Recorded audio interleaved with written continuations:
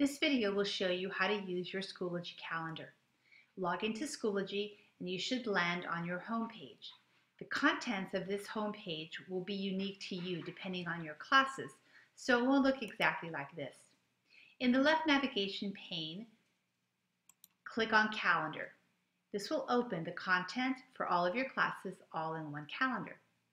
At the top of the calendar, you choose which calendars you want to display from the calendars available to you. Each class and group to which you belong will make a calendar available to you. You will likely only have 4 or 5 calendars available to you. Click on this little down arrow and choose the calendars for each of your classes, selecting a color for each. So you can see here I can click on this English class and pick the color that goes along with that. Once you've chosen all your calendars, the assignments for those courses will display. Please note that only assignments and quizzes that have a due date will display on the calendar. To view the complete course content, you'll have to click on your course and view it in the course view rather than the calendar view. You can also add a personal calendar.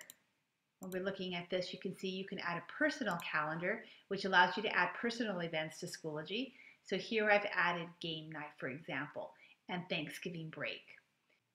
To add a personal event, simply hover in one of the cells for any day in the calendar and you get a little plus sign up here.